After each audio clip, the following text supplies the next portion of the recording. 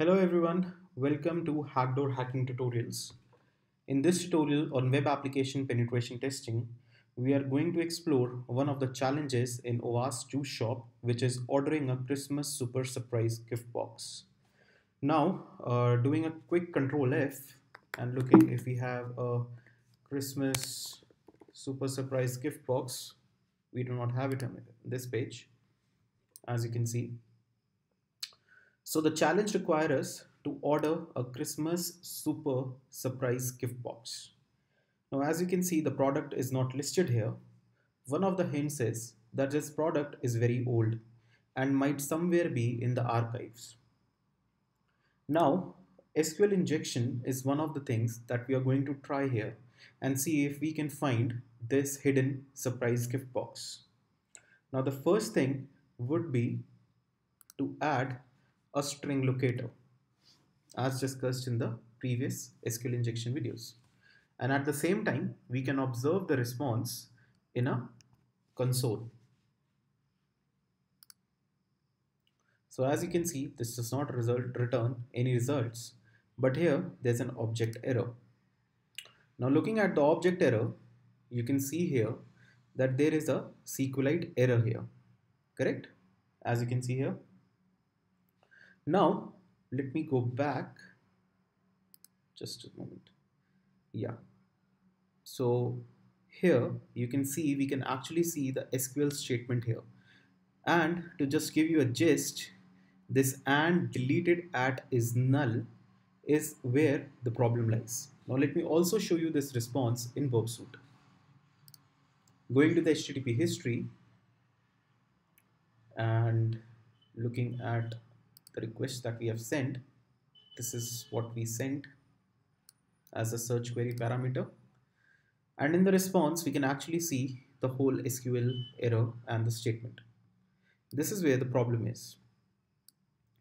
The reason is that this is hiding the Christmas gift present because this was actually deleted and is coming as a null.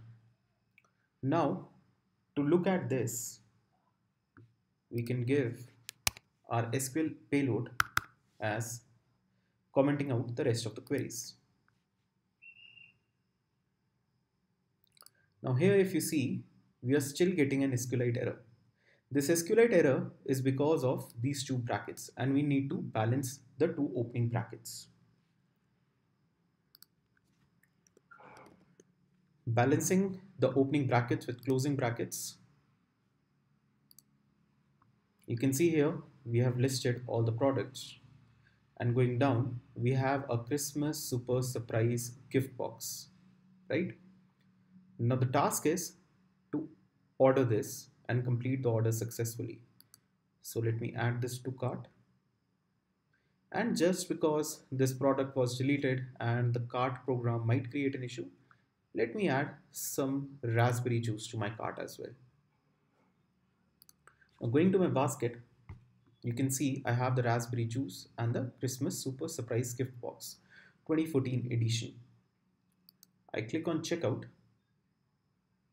and as you can see, it's an order confirmation, says I have got the order, this is my order number, and the Christmas surprise super gift box along with the raspberry pi juice has been ordered for me.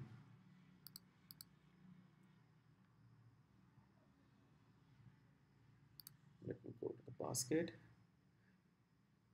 Yep, so our cart is empty now. So in this tutorial, we saw how SQL injection can actually lead to the compromise of your access control. The access control is compromised here because of the fact that this product was something that the access was retained from. But due to SQL injection, we got access to this object. Here, one of the solutions would be you should remove the data that you do not need on your web application and portal. This is something that must be taken into consideration by the development operations. This is it for this video. Let me know your comments on this video. And as always, God bless you all.